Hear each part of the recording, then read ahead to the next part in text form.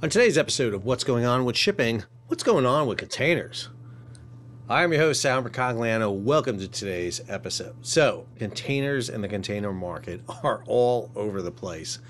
I have seen so many conflicting stories that I wanted to bring you both sides of this so that you have the information, because depending on who you're reading and what reports you're looking at, it is not clear about it. And let me be clear, I'm getting some indications on some things I'll reveal to you here as we go on.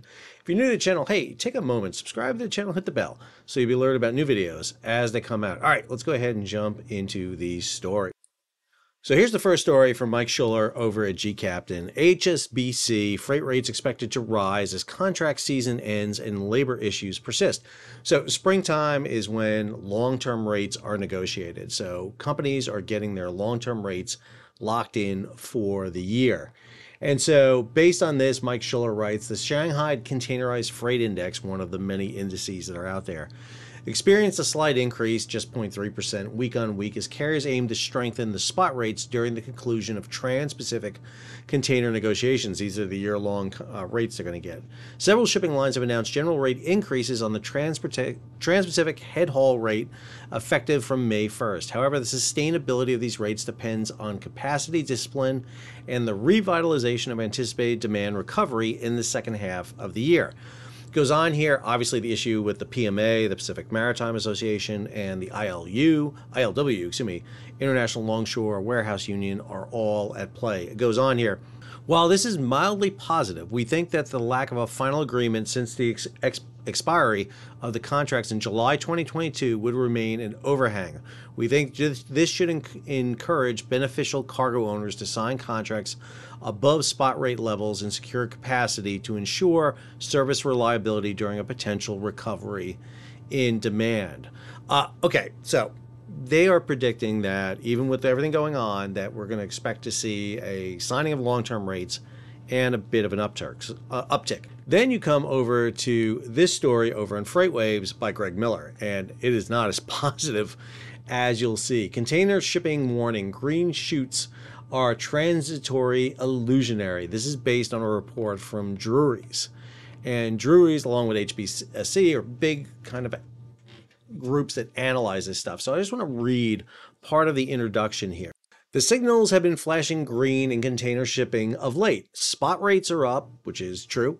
Charter rates and durations are up. All good. Secondhand ship sales are brisk and asset prices are rising. Idle tonnage is down. Carriers are sending many old vessels for demolition. The warning Tuesday from the leading container shipping consultancy Drewry's, those signals won't be flashing green much longer. Okay, those are big warnings because based on everything that's been happening, it looks good. We just saw latest reports from Liner-Lytica and a few other groups saying that everything was pretty stable, but this is of concern. Why is that? It goes on here. This is from Simon Heaney, the editor of Drewry's Container Forecaster. We would be confident if the foundations for recovery were in place, but we don't see them. Without those building blocks in place, we view the uptick in spot rates and charter hire as illusionary. Okay, it's disturbing. Volumes remain very weak. The order book for this year and next is vast, and we will start to land with more vengeance very soon. The bill is due on the ordering frenzy we saw in 2021. The timing of deliveries couldn't be much worse, coinciding with a slump in volume. And as new builds flood in, pressures on both markets, freight and chartering, is going to become an irresistible force that owners and operators are not going to be able to bat away. What's bad news for shipping lines is good news for U.S. importers, at least in terms of freight costs. Drewry is now predicting low rates through 2024. All right, let's break this down a bit and talk about what's going on here. And Greg, is always very methodically lays this out, and I'm going to emphasize some points because of what I am hearing from people out in the industry. So number one, failure to scrap. Everybody, including myself, expected to see vessels piled up on the beaches off Bangladesh, India, and Pakistan being scrapped. However, It's not. Drewry currently estimates global throughput will increase 1% this year, far below the capacity. And it's expected to grow to 4.7%. But when you take away the comfort blanket of port congestion, with ships turning around quicker, the rise in effective capacity is going to be far higher at 25% year on year. There are more ships out there than ever before. Now, we don't know whether that continues. I do have an issue with this, that there is going to be a push to get rid of older tonnage. There has to be. Or they're going to be pushed and relegated into trades beyond the Trans-Pacific, Transatlantic. So back in December, Drewry had predicted that there'd be about 900,000 TEUs worth of shipping recycled this year. It's now way below it. Only a third of that has happened. And again, this goes to the issue with the massive influx of new vessels coming in.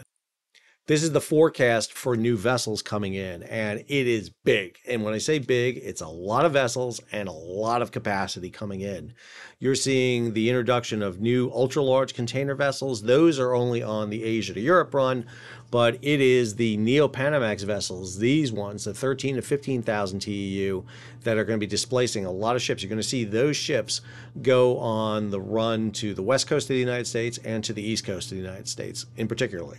Or excuse me, 7,000 above, those are going to be feeder vessels going in. So a lot of tonnage that is on the routes now are going to get regulated to other areas. The question is, do they get scrapped or don't they get scrapped? And again, they're going to be used as long as they can efficiently use. What everyone wasn't, I think, taking into account is IMO 2023 is as those older vessels start scoring badly on their IMO reports, then you're going to see them head for scrap. But that may be a few years from now. That's where Greg talks about the fuel efficiency. Fuel efficient ships and non-fuel efficient ships still in. He noted that 81% of new buildings ordered from January to March 2022-2023 are for dual fuel designs, meaning they can shift over to LNG, other fuel sources that are clean and efficient. Goes on here, I don't think that anyone could sensibly argue against the requirements for a moral and financial perspective to make the fleet more fuel efficient and less damaging to the environment. Where owners are falling down is on the other side of things. They're simply not removing enough of the older, more heavily polluting ships the order book should be replacing. That's because very low sulfur fuel is really expensive, and if you have a ship with a scrubber, you can go ahead and burn the high sulfur fuel that is still out there and usable. It's only going to change when countries mandate only very low sulfur fuel ships coming in, or you can't offload the scrubber water anymore. Goes on here, we got it wrong. Man, how often do you hear people say this? But that is exactly what it says. According to Heaney, in October, Drewry predicted that the carriers would ultimately make the right capacity management choices to engineer a soft landing. Can I be clear?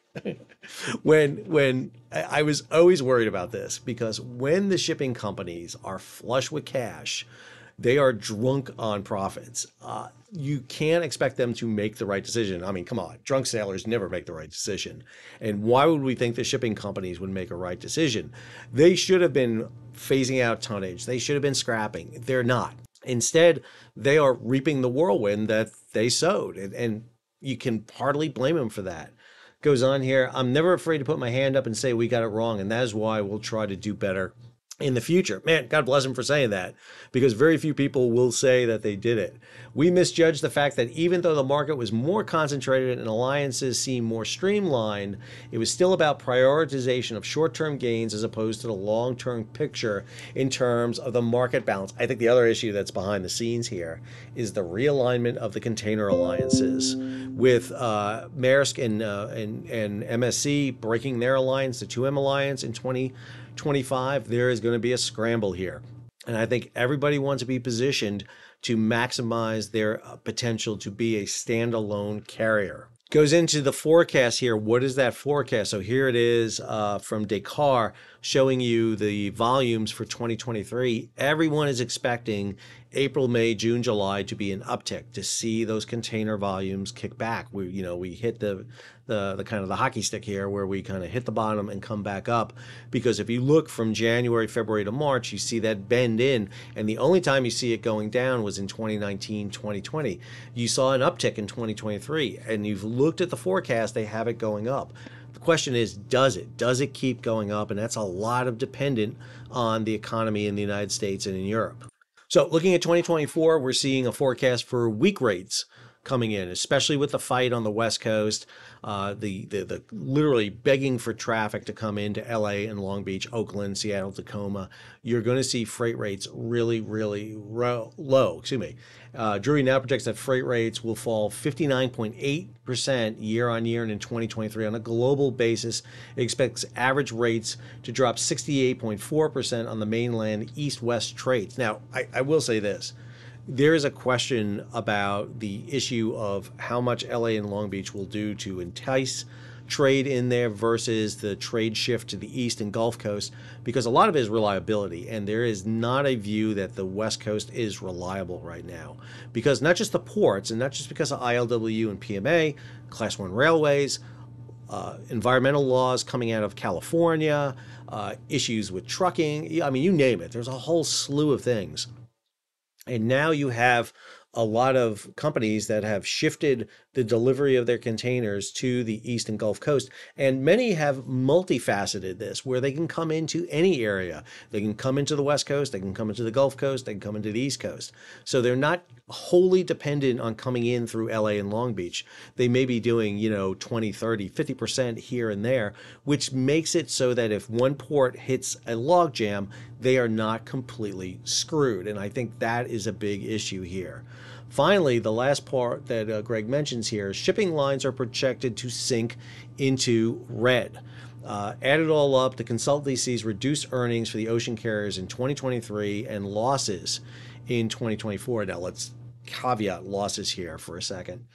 According to their methodology, the container line industry earned aggregate, the EBIT, is a $296 billion in 2022, a staggering amount. Yes, that's 37% above 2021.